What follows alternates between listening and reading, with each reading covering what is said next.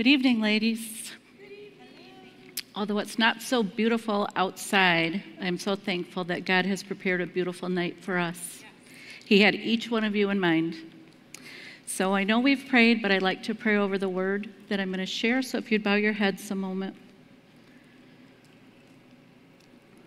Father God, I praise you because you have prepared our hearts, our souls, and our minds to receive your word. I praise you because your word tells us that you are in our midst. I ask that tonight you would settle the Holy Spirit over my mouth, that only words anointed from you would flow through me. I ask that each woman here tonight would sense your presence very near to her. Thank you for your love for us. In your name we pray. Amen. So the last several months, I've read many articles, looked at some social media, hopefully not too much, did some research, and I have found that trying to define love is a little bit like trying to rope the wind. So what is love? Some of us have learned about love through music, movies, and the culture that we live in. In 1942, I know none of us were born yet, but in 1942, Etta James belted out a tune, "At Last."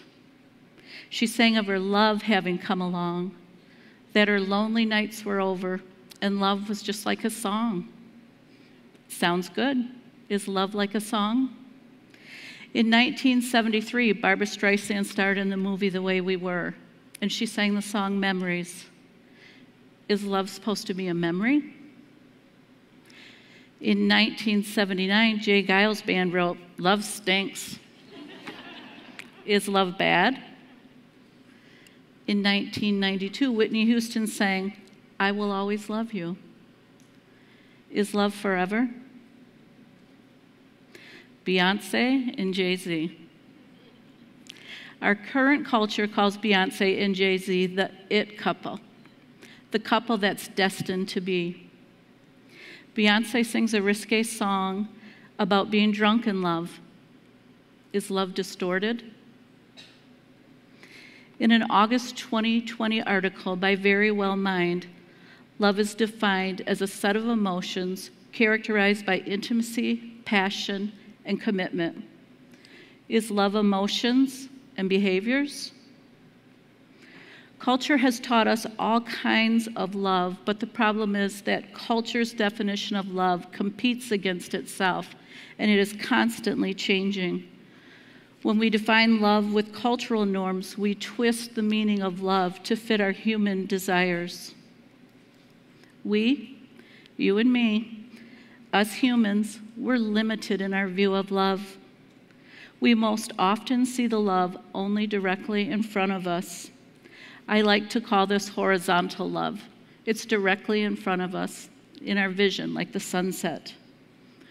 Why is it dangerous to view love from our human limitations? As we saw in our reading this week, when we love from an earthly view or horizontally, love is based on a need. The need for intimacy, the need for companionship, the need of support.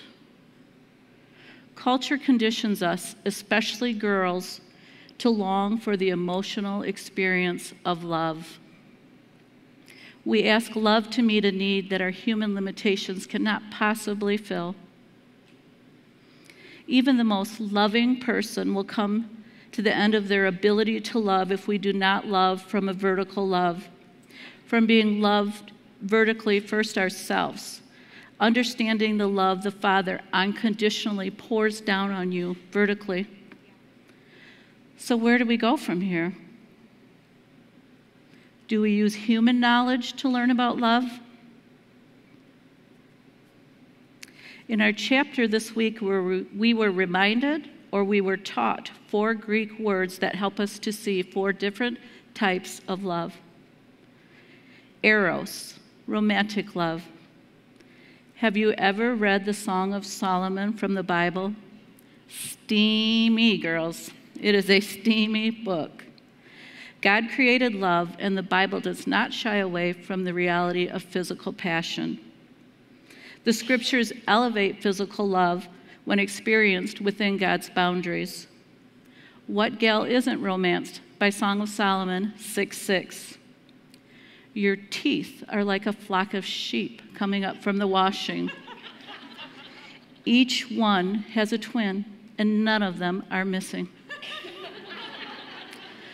All kidding aside, Eros love is romantic and beautifully created by God.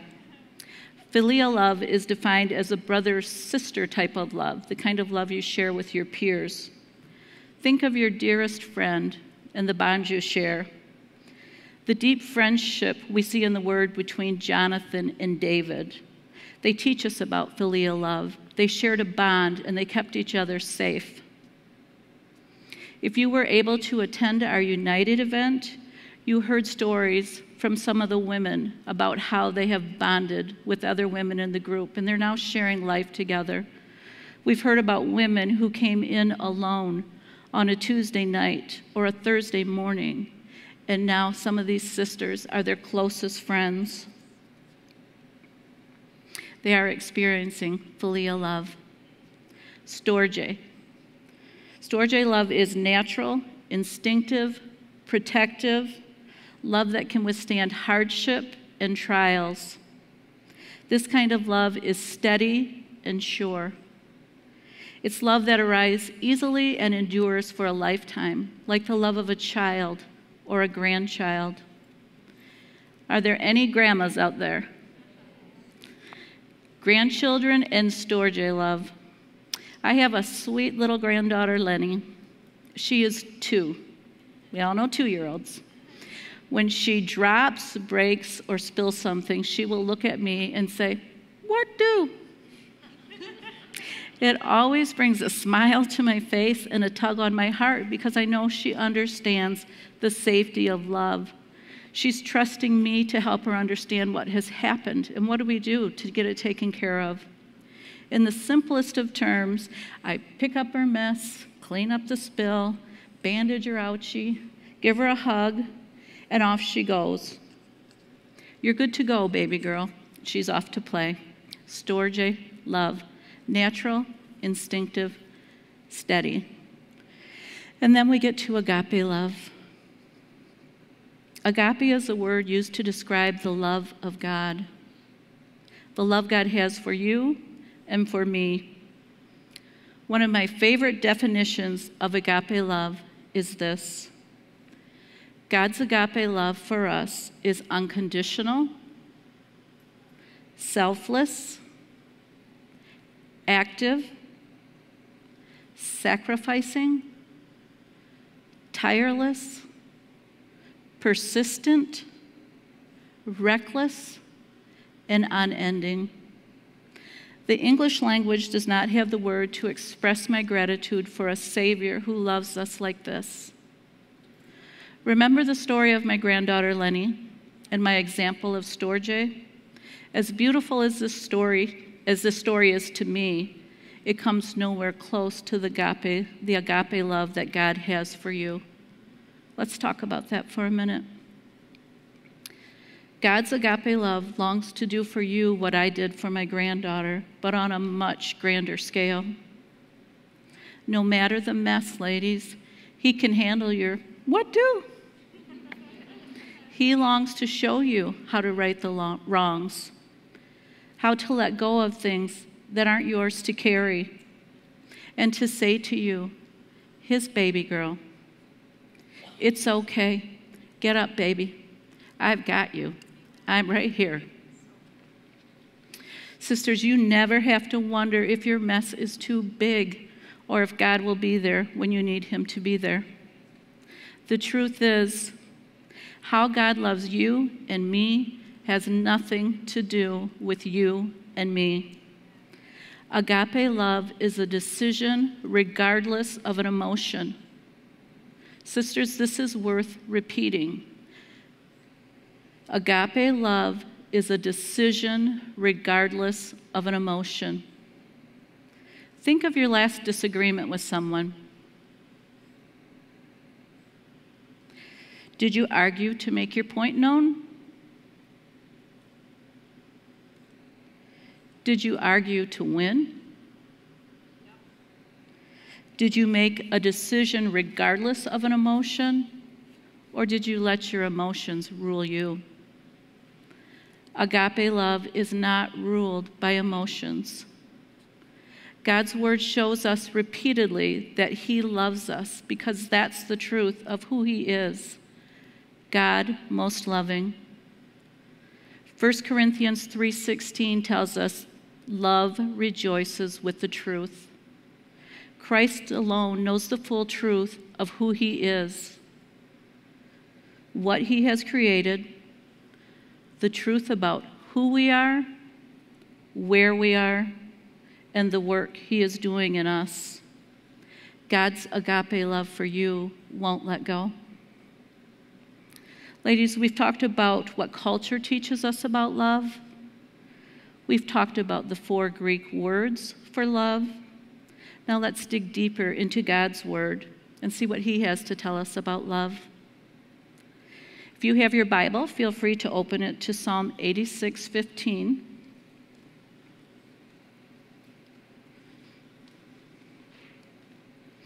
But you, O Lord, are a compassionate and gracious God, slow to anger, abounding in truth and faithfulness.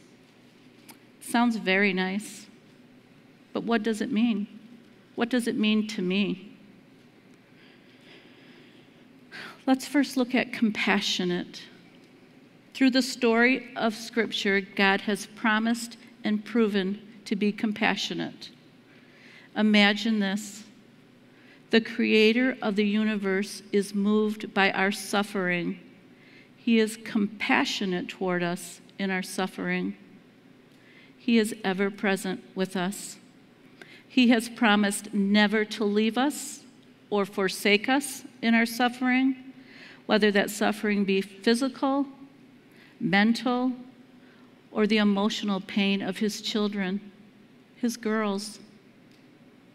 Next, God has promised to be gracious. He is kind, pleasant, merciful, and forgiving. He is slow to anger. He does not have a flashpoint temper. God is faithfully, consistently loyal to his children, his girls. And lastly, abounding in love. Not just loving, ladies, he is abounding in love. Psalm 86:15 was written by David. David was not afraid to show his emotion to God. He understood the love of his Father. David knew if he cried out for help, God would hear him. So David humbled himself before the Father, and through prayer, he reminded God of his attributes. David took his eyes off what he could see, and he looked to God. David moved from horizontal love, seeing what was right in front of him, and moved to vertical love, looking to God and his faith for understanding. 1 John 4:7. Dear friends, let us love one another, for love comes from God. Everyone who has been born of God knows love. Again, that sounds nice, but what does it mean to me? What does it mean for me? Dear is defined as someone regarded with deep affection, someone who is cherished. When John uses the word dear in this scripture, he is showing us agape love for the believers. He's showing us a love like Jesus. Sisters, if you're struggling to feel loved, I want you to know, actually God wants you to know, that he thinks of you with deep affection. He cherishes each one of you here. It's not for the sister next to you or down the aisle from you. It's directly for you from him. In a sermon several weeks ago, Pastor Doug said, when God looks at you, he sees Jesus. Can you imagine that? This is agape love, a decision regardless of an emotion. This verse also tells us that love comes from God. Love isn't something that can spring up from the goodness of my heart or your heart. Apart from God, we have no goodness in our heart. Love comes from God. As we begin to learn about or grow in our knowledge of our Father God, we begin to understand his love for us at a much deeper level. We stop looking at what is humanly in front of us, horizontal love, and we start to look up to see what God has for us, vertical love. In her book on page 38, Jen says, right love of God is what enables right love of self and others. Restoring the vertical relationship, my relationship with the Father, is the first step to righting the horizontal relationship, my relationship with self and with others. I don't know about you ladies, but sometimes my relationships get, shall we say, a little sideways. Maybe I'm tired, maybe I'm just grouchy. When I struggle in relationships with my husband, my family, and friends, I'm reminded that I need to get plugged back into my source of understanding. I need time alone with God. Somewhere in the busyness of life, I chose to crowd him out. Sisters, there is no substitute for time alone in the Word with just you and God. Please write that down. There is no substitute for time in the Word with just you and God. The deeper we go, the more the Holy Spirit is able to give us an understanding of agape love. I was blessed to truly experience God's agape love for me and my family 366 days ago. I didn't know it at the time. I could hardly put two thoughts together, and I didn't have an understanding of agape, but I knew I needed my Savior. I needed the lover of my soul. 366 days ago, my oldest son overdosed on heroin. As I vacationed in Florida, my son was in the fight for his life. Many of you have heard this story, so we're not going to linger here. But if anyone is struggling in this area, or you love someone who is struggling in this area, I am happy to pray with you when we close tonight. What I want to focus on is love. The agape love that God surrounded me with before I was even aware of what it was. What kind of love is that? I always choose Spectrum Hospital. We all have our favorites, right? I choose Spectrum. But Michael was brought to St. Mary's. Why? When I look back on it now, I know it was God's agape love for my son. God's love for Michael was not based on an emotion or a behavior. God's love for Michael was and is unconditional, just like his love for you, ladies. It's unconditional. Michael was greeted by the senior respiratory therapist, the therapist at St. Mary's with the most knowledge, who was not supposed to be working, was there. Sisters, that was not a coincidence. That was God's agape love for Michael. My flight home had no issues. It included lovely flight attendants who got me off the plane first to ensure that I made my connecting flights. Again, agape, God going before me and clearing the way.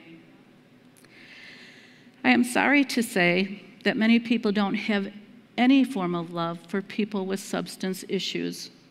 But God, he was working. You see, ladies, the doctor who saw Michael, he had a heart for my son. He told me a few years prior his son had overdosed. What kind of love is that, to put that doctor in front of Michael? Why was Michael taken to St. Mary's, I asked? God answered with agape. God also put two beautiful women in place to walk with me daily, hourly, minute by minute. For almost 2 weeks, Michael laid in ICU on a ventilator. These women surrounded me and carried me when I couldn't get myself off the floor. They answered my call no matter what. Jen states in her book on page 36 that agape love is both the way God loves us and the way we are to love each other. I am so thankful that these women, all through their lives, sought the wisdom of God and were able to shower me with his agape love. Oh, that we would be blessed to shower others with his agape love. I have 6 grown children. With 6 adults, let's just say there can be differences of opinions, lively, loud discussions. What God showed me through them was beautiful and pure. I watched as they put aside any barrier they might have had, and they bonded together in prayerful warfare for their brother. It was truly a blessing to behold. Although I would never choose that experience, my heart learned and still yearns for the closeness of God's agape love. One more verse, ladies. Zephaniah 3:17, a verse I have come to love over the last few months. The Lord your God is in your midst. He is mighty to save. He will take great delight in you. He will quiet you with his love. He will rejoice over you with singing. Let's just soak in that for a minute. Soak seems to be a word that God wants us to hear tonight. And I think he is here for us to soak in his presence. In a moment, I'm going to ask you to close your eyes. Shut out any distractions. As I read this verse again, I'm going to ask you to put your own name quietly at the end. For example, the Lord your God is in your midst, Debbie. Take a deep breath. Breathe in Jesus. Breathe out the junk of the day. Ready? Close your eyes, please. The Lord your God is in your midst. He is mighty to save. He will take great delight in you. He will quiet you with his love. He will rejoice over you with singing. Thank you, Jesus. Sisters, your God is mighty. We don't have a wimpy God. We have a mighty God. His love for you is beyond words. He is fearsome. He is ferocious. He is big and he is tough. He longs to rescue you from harm, to keep you safe. He delights in you. He enjoys you. He will quiet you with his love. God, the creator of the universe, wants to quiet your soul, to calm you, to make you secure by freeing you from uncertainties. He wants to give you rest and shelter with him. Joyce Meyer stated that if you ever want to know how much God really loves you, think on Zephaniah 3:17. Zephaniah 3:17, translated in Hebrew, gives us the image that God literally spins around with joy over you. He's not just standing idly, he is spinning around with joy over you. He not just sings, he shouts over you. Each one of you here tonight, he shouts over you with joy. God has not only saved you from his wrath through Jesus, but he delights in you. As you close your eyes to sleep tonight, believe this. The Word of God tells us that the creator of the universe is rejoicing over you with singing. Dear sisters, we have talked about how culture can influence or warp the way we understand love. We have talked about how we can use 4 Greek words to describe different types of love. and we have gone to his word. His word is our one true source for life. His word in Zephaniah 3:17 has painted a beautiful word picture of how much the Father loves you. God loves us, you and me. He loves us so much that he sent his Son to die, not just for our past, but for our present and for our future. Sisters, the book of Zephaniah also speaks of judgment on Jerusalem and Israel. It speaks of justice, and it speaks of love. God didn't want to destroy his nations. He wanted to purify them. In the book of Zephaniah, God tells us that nothing will be hidden from him. Nothing will be hidden. All sins will be revealed by the Lord so that people can be awakened, healed, and set free. God wants us, you and me, to wake up, ladies, be healed, and be set free.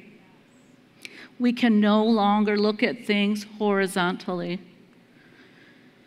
Each one of us tonight are in different places in our walk with God. Hear me when I say this, please. There is no shame in the place you are with God. No shame. God will bless your efforts as you seek him. In Christ, we will gain a healthy understanding of who he is and how much he loves us. Remember, that's not just for the sister next to you, that's for you as you sit in your seat. In Christ, we will move from earthly vision and understanding, horizontal love, to a heavenly realm in Christ, understanding, seeking him for our future. Think about this. When we raise our arms to praise the Lord, we are taking our eyes off this world and we're moving up into a heavenly realm as we praise. Let's pray. Father God, I praise you because you are a heavenly Father who loves us, adores us, no matter what. I praise you because your word tells us that we are your beloved daughters. Forgive us when we look to culture or anything else to define ourselves. Thank you for the time that you have given us tonight. Thank you for your word.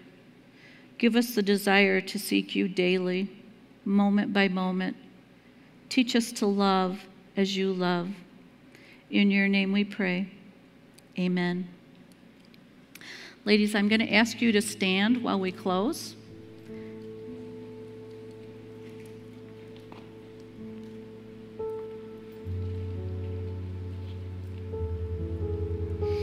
Many of us know the song Reckless Love.